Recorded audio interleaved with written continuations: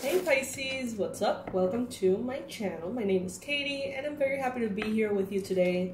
I'm going to be doing a love and romance reading for Pisces. Pisces Sun, Moon, Rising, and Venus for this last chunk of 2022. Let's see, universe. What do you have to say? What is the best advice for Pisces? What is the best advice for Pisces?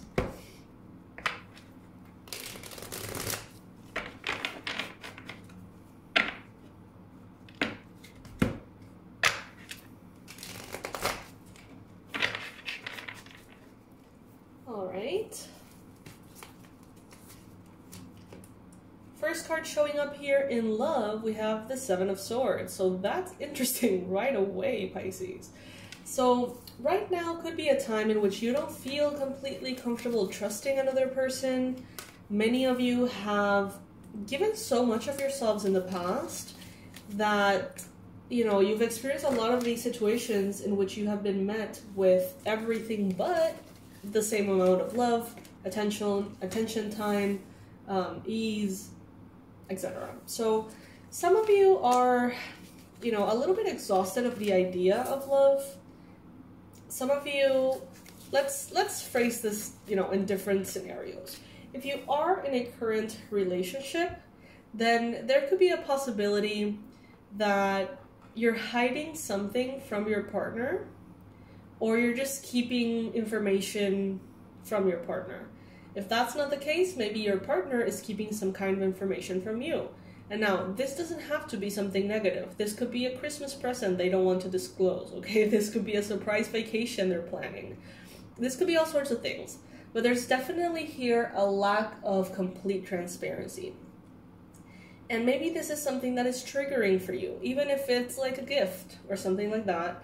The fact that you feel intuitively that something is being kept from you could be very triggering. It could really make you feel overwhelmed, exhausted, and you may really overthink the whole thing, okay? Even if the relationship is perfectly fine.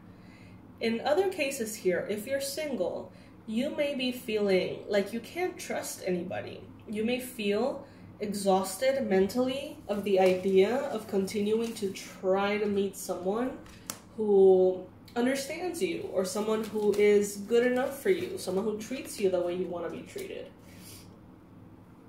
There may be offerings coming to you, but you're like, that is just not it. Some of you are maybe starting to believe that there isn't, you know, a possibility of things unfolding in the way that you really want them to.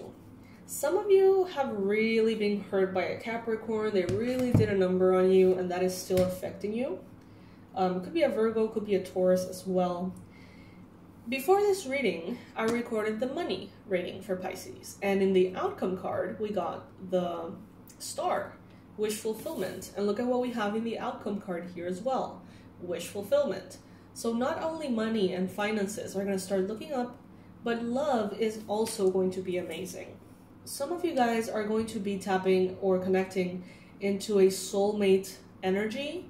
Maybe even someone you've met in past lives, or someone you've met, you know, at some point in your childhood or something. They're going to be coming back, and they're going to be proving to you how beautiful love can be. That's what I just heard. Love it. Maybe you have been focusing on your stability, focusing on your work, health, having your world in order. And maybe now you're going to be able to open up to the possibility of something new or something beautiful. For some of you, this is going to open up because the person that arrives is someone that you already trust, someone you spend years with, maybe at school or maybe in college or whatever. And it's someone that you already trust, so this is going to make something easier here. For others of you, even if you're feeling completely like jaded and not open to love at all, it seems like circumstances are going to be aligning themselves in such a way in which you are going to say yes to a potential opportunity here. And as I say that, 4444 in the timer of the video. So Pisces, there is this need to go deep into how you perceive trust, And what beliefs have been cemented in your mind? Do you believe no one should be trusted? Do you trust yourself? Do you trust God? You know what I mean? Like, there's a little bit of everything, and you're invited here to go through that internal process and ask yourself, where do you stand, to see where there could be a door that's locked that maybe you could open if love is something that you want. But I mean, honestly, with the wish fulfillment card, if you have been praying for love, your prayers are being heard and answered in the near future. If you have been asking for something different, if you have been doing some manifestation techniques, if you have been law of attractioning or, you know, doing spell work or whatever it may be, it's definitely working, Pisces. Okay, love is coming for you. Love is coming, and you don't need to be scared of it. Instead, you can definitely be open to it. Okay, Pisces, this is going to be great. You get a soulmate in your near future. All right. This is a short reading, but it looks really good. So yeah, I love you, Pisces. I hope you're doing great, and I hope that you get to share the holidays with someone special. Bye.